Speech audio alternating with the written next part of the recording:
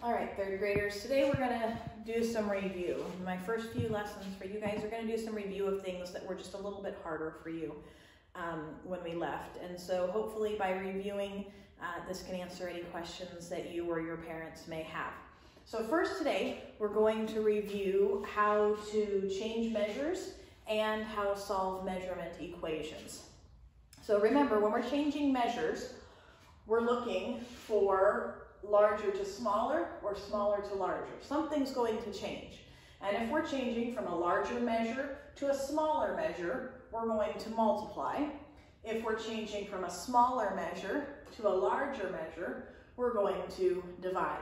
So let's take our problem, 20 pints, take away 3 quarts equals how many quarts? First, we need to identify what needs to change. Which one needs to change? If our answer needs to be in quarts, then which one of these is not in quarts that we need to change?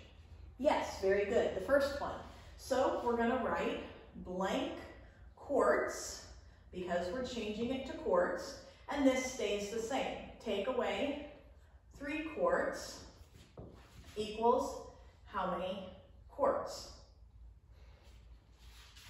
So remember, when we know which one we're gonna change, we're gonna put a box around the one that we change so that we remember that these are the numbers we're working with.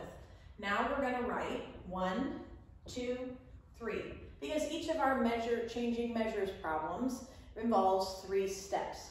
The first step is to find out which direction we're going. Are we going here from larger to smaller, or are we going from smaller to larger? We're looking pints to quarts. Which one is larger, pints or quarts? Yes, the quarts is. So this one is smaller. So we're going smaller to larger. So we're going to divide.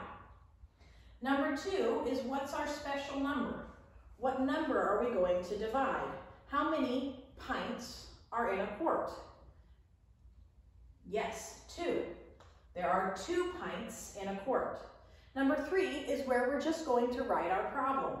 We're looking only at the numbers here. Remember, we're not looking over here yet. We're in this side right here. That's why we write our box, so we know where to stay, what numbers to stay with. So we're going with just the numbers we see. So we have 20 divided by 2. Now we're going to solve our problem. 2 goes into 2 one time. 1 times 2 is 2. 2 take away 2 is 0. 0 is smaller than 2, so now we can bring down. Can 2 go into 0? Nope, no times, so 0 goes here. 0 times 2 is 0. Take away, 0 take away 0 is 0. 0 is smaller than 2, and we have no remainder. So our answer is 10. So then we're going to take our 10 and we're going to write it back up in our problem. Now we can solve our problem. We've got 10 quarts, take away 3 quarts equals how many quarts? So 10, take away 3 is what? Yes, 7. We write 7 here, and we write it again on our original line. Now let's come over to this one. 5 yards plus 12 feet equals how many feet? First, we need to identify what needs to change.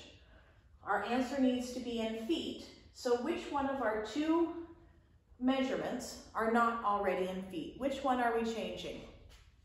Yes, very good. We're changing the 5 yards.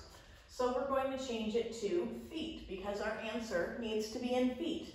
So we have blank feet plus, we just rewrite this part, 12 feet equals how many feet? This is the one we're changing, so we're going to put a box around it so that we remember that we're sticking with this. This will help it stand out to us so that we don't go on to a number we shouldn't go on to. Now we've got our 3 steps. 1, 2, 3. Our first step is to discover, are we going larger to smaller or smaller to larger? We've got yards to feet. Is this larger to smaller? Or is this smaller to larger? Yes, very good. It's larger to smaller. Larger to smaller means that we're going to multiply. So we're going to write this on our number 1 so that we know what we're doing. Number 2 is our special number. We are going to look how many feet are in a yard. Very good, that's 3 feet in a yard. Now, we're using our numbers. Number 3 is just writing our problem, using our numbers that we see right here. We're not going to let our eyes wander over here. We're not worried about these numbers yet. We're only looking at these numbers right here. So we're going to make our multiplication problem using the numbers we see here. 5 and 3. 5 times 3. What is 5 times 3? 15. Very good. So there's our answer, and our answer goes back up in here. Now we can solve. 15 plus 12 equals how many feet? What is 15 feet plus 12 feet?